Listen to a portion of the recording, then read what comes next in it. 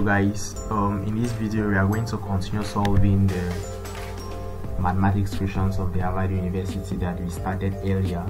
So we are going to be doing exercise number 2. For those who have not watched the solution to exercise 4, I'm going to drop the link to that video in the description. So after this you can go and watch. So exercise 2, solve the following differential equations showing each step of your work. The first differential equation is dy by dx plus 2xy is equal to 0, given that y of 0 is equal to 1. And the second differential equation is y double prime plus 5y prime plus 6y is equal to 2e raised to the power negative x. So pay kind attention to the solution. So we move directly to the solutions of these problems, beginning with the first one, which is solving the first differential equation with those initial that initial condition that has been given.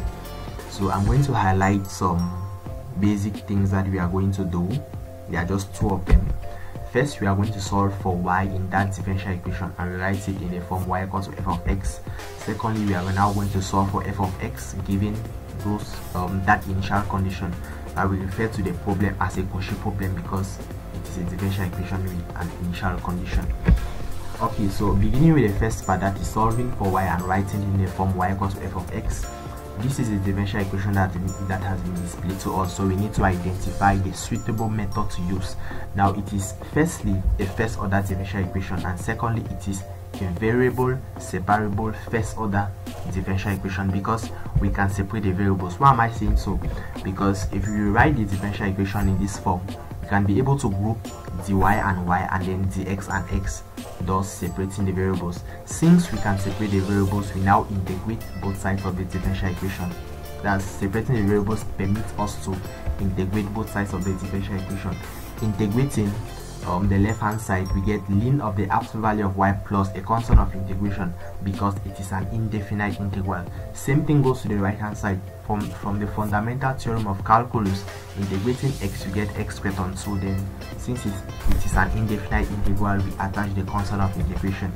Now subtracting one constant of integration on both sides of the equation to group the 2 constants of integration together, we get this, and then letting d minus c to be k, since it is also a constant, we get that. Now taking exponentials on both sides, we have the exponential of ln of the absolute value of y to give us the absolute value of y, and on the right hand side we get the exponential of negative x squared plus k. Now the second part, we are now going to solve for f of x given that initial condition. Now what does it mean for y of 0 to be 1? It means that when x is equal to 0, y is equal to 1.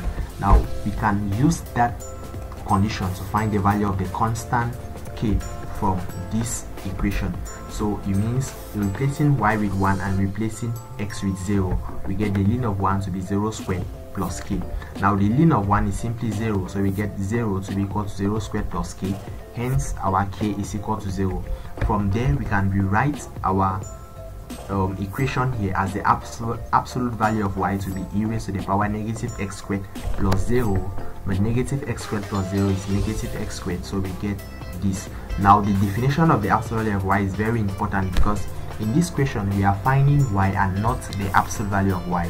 So the absolute value of y expressed or in function of y is y for y positive and negative y for y negative.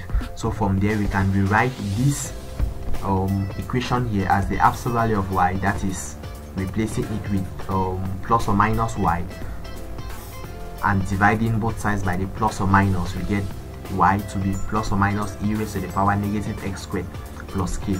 But since our initial condition, which is for x equal to 0, since our k is 0, right, we just have y to be plus or minus e raised to the power negative x squared.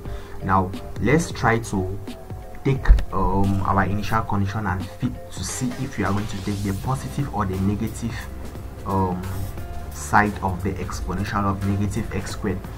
So our initial condition says when x is 0, y is 1. So fitting 0 here, we get e raised to the power 0, which on this side you get plus or minus 1.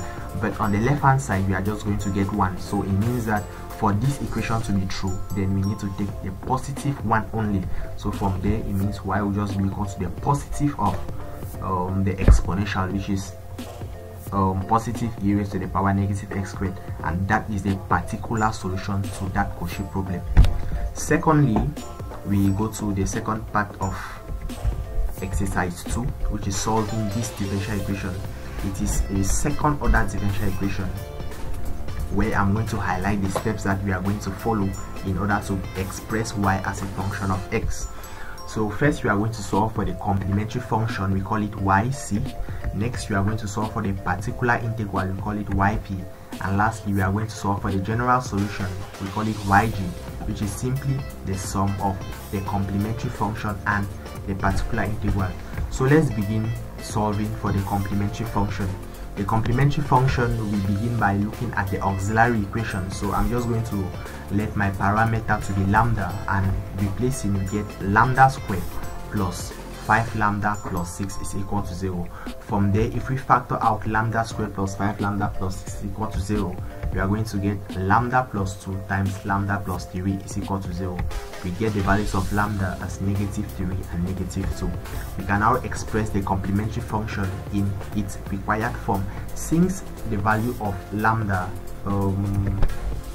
is two unequal values which are real, we now get the form which is yc to be a raised to the power negative 3x plus b raised to the power negative 2x, and a and b are constants.